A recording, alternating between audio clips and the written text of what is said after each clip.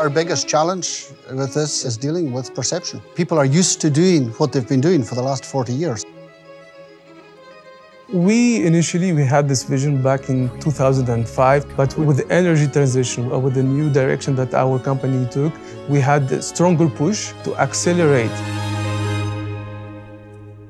For the last 40 years, we have been controlling our subsea production using hydraulic fluid. We do have issues maintaining a high-pressure hydraulic system. It was quite obvious that there was a need, and this is how all-electric started. Instead of performing that with the hydraulic, this time we perform that with the electric. It brings along with it a lot of efficiency and lots of benefits and a lot of opportunities which we didn't have before now. Ce qui est intéressant dans ce développement, c'est qu'on ne s'intéresse pas simplement aux X-masteries, mais on s'intéresse aussi au puits dans son ensemble. Les vannes de sécurité, mais aussi au niveau de la complétion. The main advantage of electric compared to hydraulic is that it has further reach.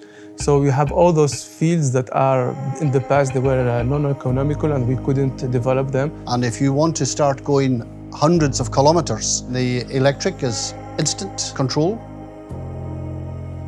Operators have a need to understand how the equipment is, so this is what we call condition monitoring. All-electric systems really bring that improvement. We can communicate with the tool in real time, a full world of digitalization that can be opened through this electrification process. Ça nous donne en fait des outils de management de la production au fur et à mesure de la vie du champ. Today, with hydraulic version, we had only 2 zones. With electric, we moved up to 6 zones, and this will allow us to have better reservoir management, enhance the productivity of the wells. You know, just like a flick of lights, that whole electric completion equipment makes operations more efficient. We also saw the opportunity to reduce the overall cost and complexity. We no longer have these hydraulic pressure units. Et toute cette installation qui va autour, en fait, va être énormément simplifiée si on a des commandes électriques.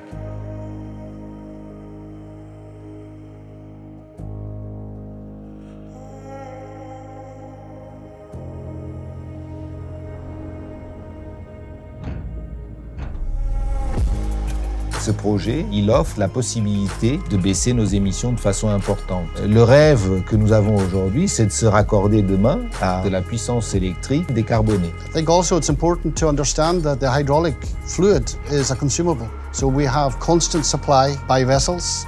So the CO2 footprint of that is something that we're going to be able to reduce as well.